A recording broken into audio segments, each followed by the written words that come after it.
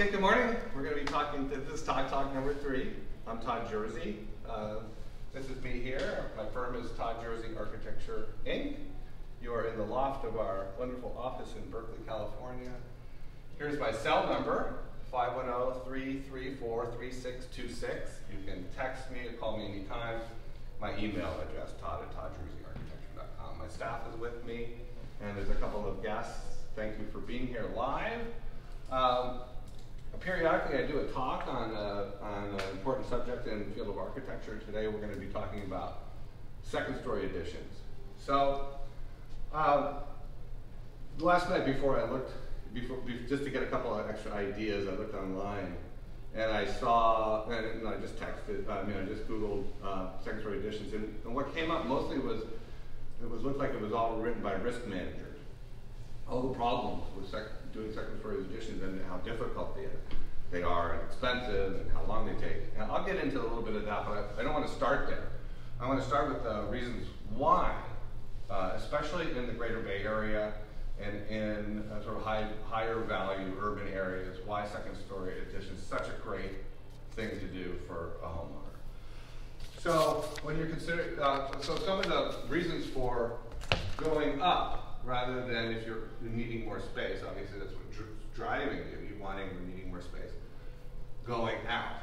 So the reason they're going up is you're adding square footage for your home without paying what I'm calling paying for the land. You're not using, you're able to keep your open space. And that's a big deal, especially for a scarce amount of open space we have in the inner city. You typically, when you're doing a second story, you're going to improve your curb appeal and the marketability of the home. The home's going to look bigger, more dramatic, and typically more beautiful. You'll increase your energy efficiency quite a bit, and this is because you're going to decrease your surface to volume ratio. So the amount of actual surface to the volume is much less in a two-story home. So you have less exterior walls to lose heat from. So you'll also increase your solar exposure. This is sort of makes sense, right? You're going up. The sun is up here. You're going to go up past trees.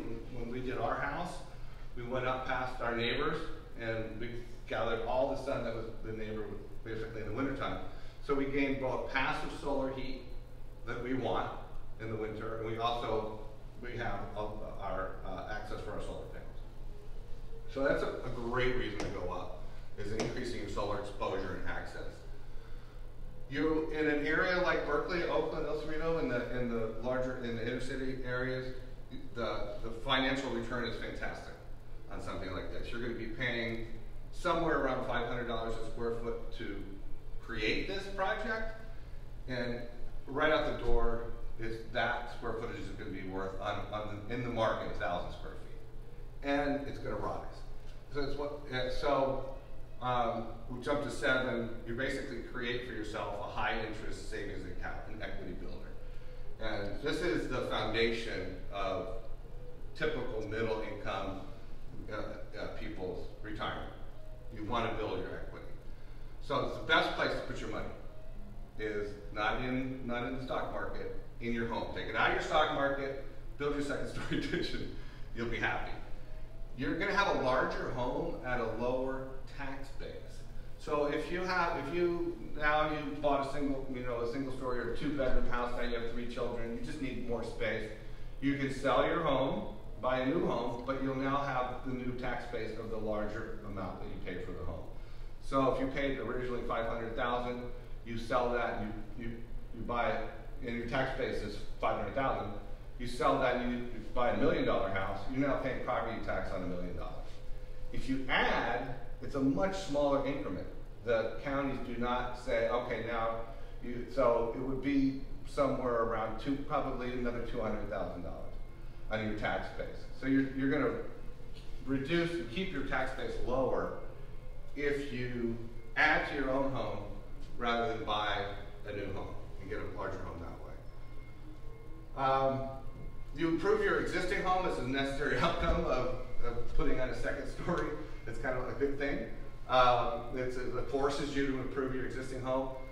The flip side of that is I probably don't necessarily recommend, if you have a single-story house that's absolutely in great shape, it's been remodeled, you've poured $200,000 into it, it's going to rip up a lot of the stuff that you put money into it. But if you have a single-story house like most of us have, it's either never been improved or been slightly improved over the years. It was built in the 20s or 30s or 40s, like most of the Bay Area stock, or earlier. That's a perfect candidate for a second-story addition because your foundation needs upgrading anyway. Your systems are all needing upgrading anyway. So you come in, you put a second story in, you've recreated this whole house. So it's a great excuse, an opportunity to do a fully holistic remodel and recreation of a house. So, and we'll talk about that when we talk about this little scheme I've created. So, and then I'll go to this last. So after I've convinced you to add a second level, really the next topic is on your place is whether people have seen this, whether you lift the house and you build your second level on the ground level, right? You add a level below this existing house you have, or you keep the existing house as is and you add above the existing structure. And you see about 25% of the second-story additions in the Bay Area around here are lifts, and about 75% are you keep it as it is. So there are pros and cons of doing both, and we'll just go over those, and you start to think about this. So the first one is lifting the house. So first of all, lifting a house is relatively inexpensive to do. The people who lift houses are incredibly fast at it, and if your house is basically straightforward, it's very easy to do. So don't be intimidated by this idea of lifting a house. The pros about lifting a house is it preserves the architectural roof lines, right? And if you have really nice roof lines, that's something you want to preserve. It's better for aging and access because now you've lifted the house and you have the opportunity now to build at the grade level this new addition, rather than the typical 3 or 4 feet up from grade. So it's much better for wheelchair accessibility. It also creates, when you're building what we call slab on grade, the floor is actually at 6 inches above your grade level, your outdoor level, it's a much nicer relationship to the outdoors.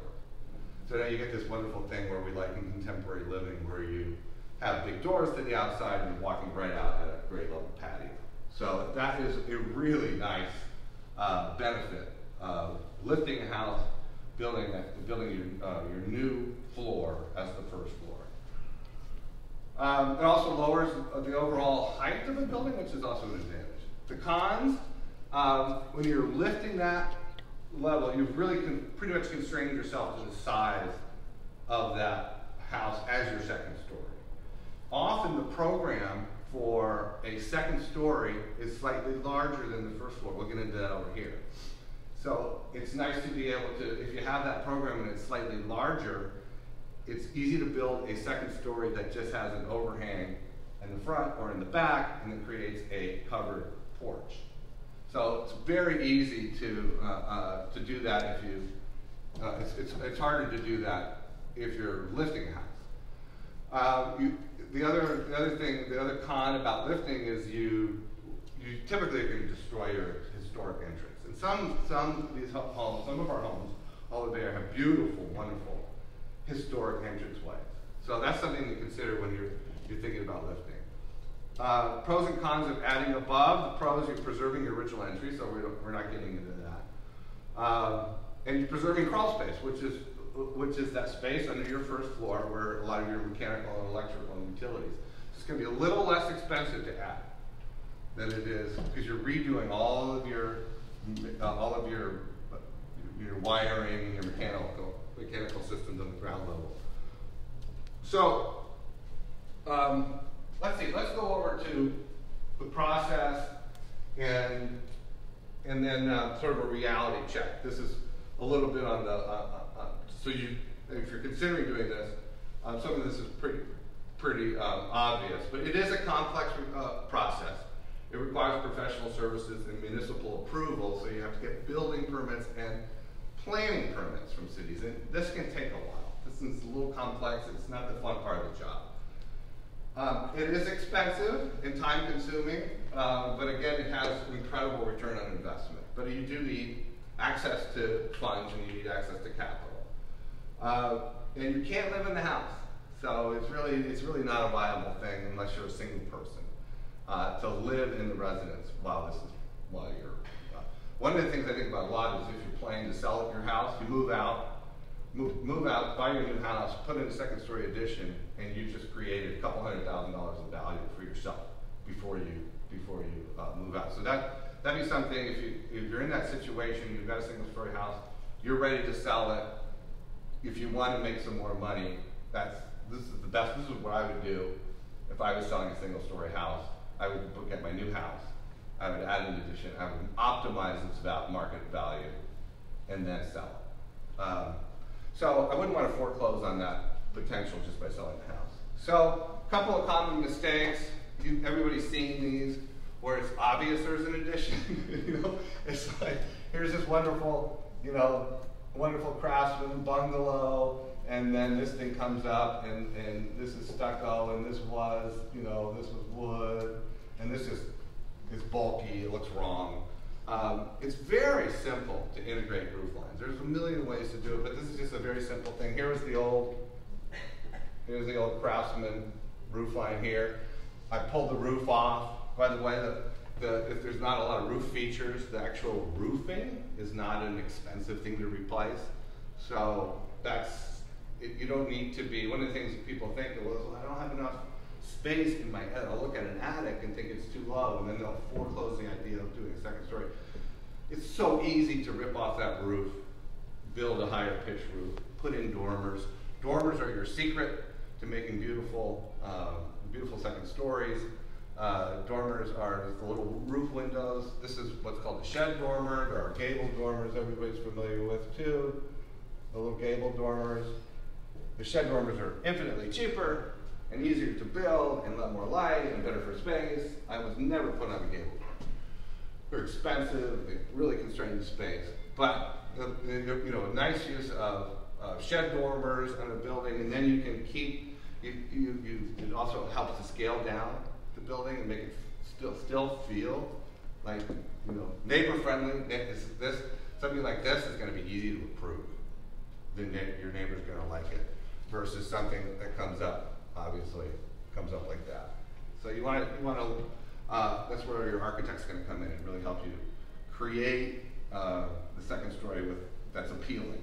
And this, of course, you want your best looking building because you want it to look good, and it's great for you and it's great for your marketability.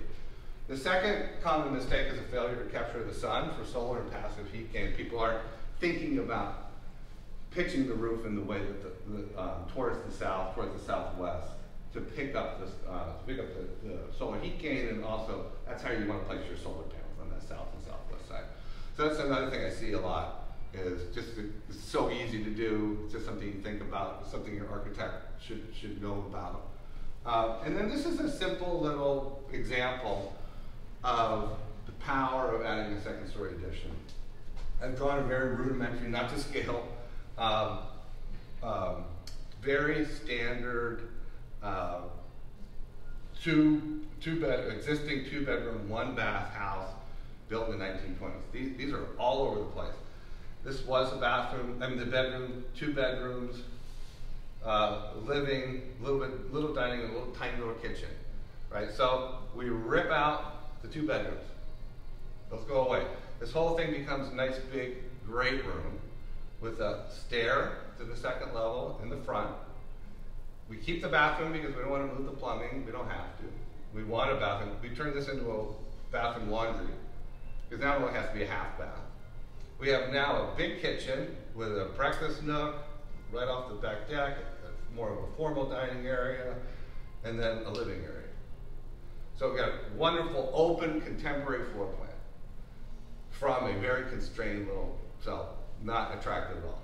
We then put all the bedrooms where they should be, is up on the second level. So This is about 750 to 800 square feet, a typical 2-bedroom, 1-bath house. And some of you that are listening to this have these. Everybody knows.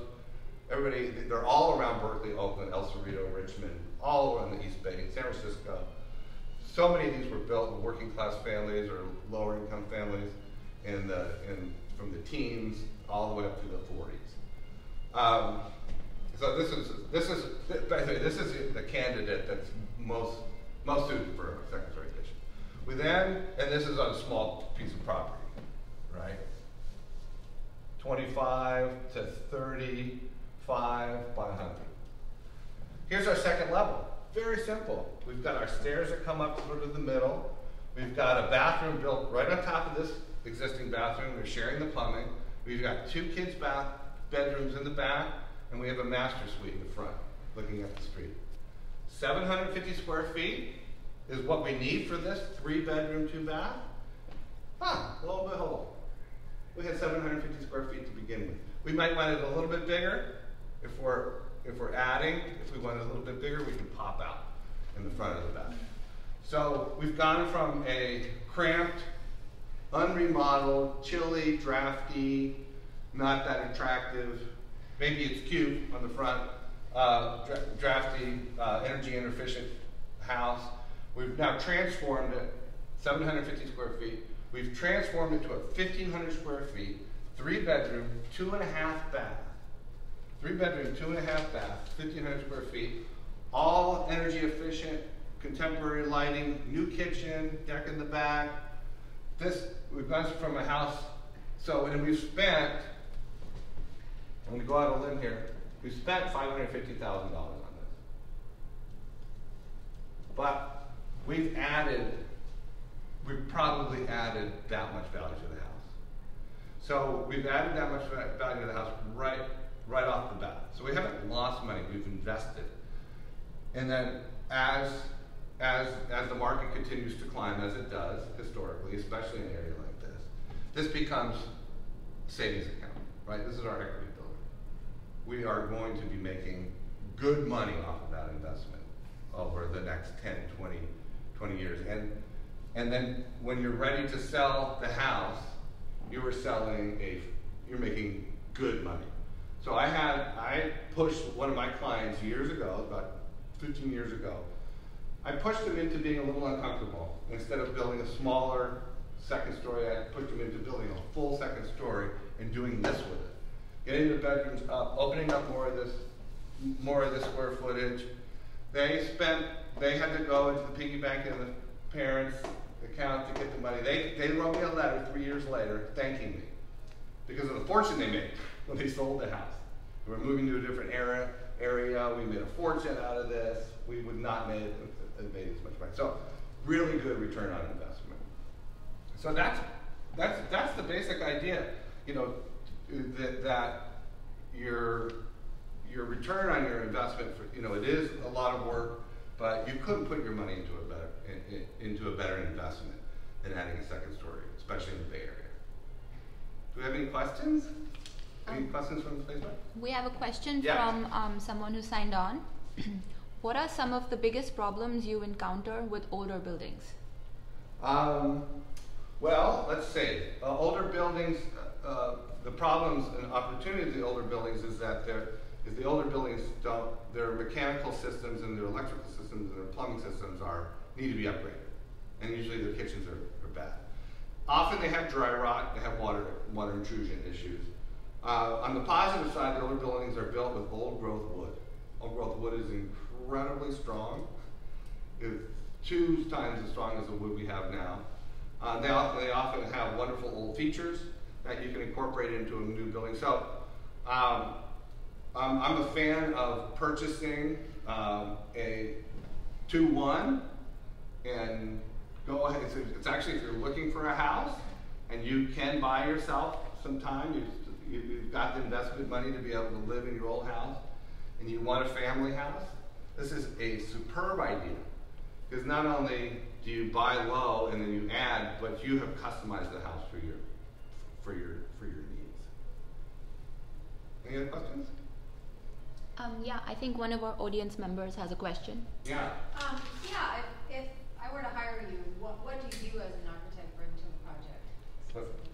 the project? Well, I bring all the experience and ideas that architects, we're comprehensive problem solvers, and the biggest thing that we bring to you as a potential client are, we're going to help you optimize the design for your needs. You don't need to hire a professional architect for a residential job, but if you do not hire an architect and you just have a builder designer, you will probably have a design, an end product that is not quite hitting the mark, because that's what we're trained to do. You'll also lose out financially because there's a great, wonderful tension, an important, healthy tension between an architect and a builder. The architect's going to fight to make the project cheaper. They're going to push, they're going to fight the contractor. The contractor's going to fight the architect. That's healthy for you as the owner. If you lose that, you just have your builder do it. They're not going to be incentivized to save you money because it's paying for that. So I am a firm believer that architects save clients money, even though what they're paying. I mean, you are having to pay a builder to do the design work. So we're better at it. Architects are better at it. The biggest thing we do is we pull in your vision and your need, your program, make it reality, and of course we work in interface with the the approvals process. So, I mean, the biggest reason outside of just good design is all these projects require permitting. So architects that's what we do. We get permits from cities. Any other questions? Yeah, I have a question. Yeah. So what challenges do architects face while dealing with city for getting the permits? What changes? Challenges. Challenges. So that's a great question, whoever asked it, because that's the largest challenge for a homeowner, a design team, and that's one. It also goes to Susan's questions of what do architects do, which is the skilled and experienced architect knows how to navigate a fairly not an easy process. And my staff is shaking their head because they know how difficult it can be to get approvals and get. So when you're doing a second story, you're going to need two things. You're going to need two permits. You're going to need a permit from the planning department to approve what you're trying to do.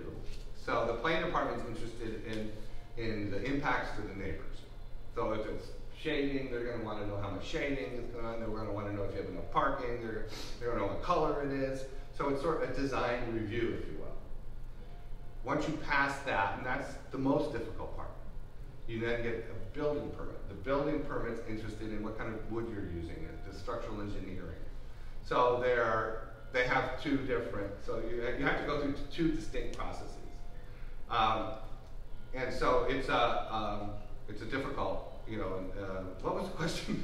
You guys are distracting me. What was the question? Challenges in getting the building permit. Right. So the challenges are dealing with your neighbors, neighbors' fears and neighbors' concerns. It's probably your largest challenge. Neighbors don't want your adjacent neighbors are often going to be afraid of you blocking their view, blocking their sun is the number one. Those are the number two things. A good architect is going to work with the neighbors to be able to soften the building, soften the impact, and so that the neighbors are less afraid and aren't going to challenge your project. So that's probably the biggest challenge. How do you feel about adding a separate rental space to a home? Great idea. Yeah. So one thing is if another opportunity that opens up for you if you add a second story is you could carve out a back piece of this and add in what's called an ADU, accessory dwelling unit, and then create rental income on that without losing your yard. You could add the ADU upstairs. So California law, the current California law now allows people to put in what we used to call in-laws into existing homes. It could be a freestanding in the backyard, but that takes up a lot of your yard. I think preferably it's upstairs. It's part of your upstairs. That's a really cool way to do it. You have your separate entry, you have separate, you preserve your backyard. There's constraints in the size of that second unit can be. And you do, and the new California law does not require you to add off-street parking. So that was the big limiter, because people don't have enough room for another parking space to adding second units. If you're in the zoning where you can get a second car in there, and you're allowed by zoning to add another unit, you could change from a single story. You could do a completely different unit on the second level. So you could make a duplex out of it. It's a great question, because it brings to mind, well, you can check your zone, you can call us, we'll check it for you, to see what the development opportunities on your piece of property. If you have a large piece of land and a small house, and you see apartments around you, or you see multiple duplexes, likely you're in a zone that allows for multiple dwellings.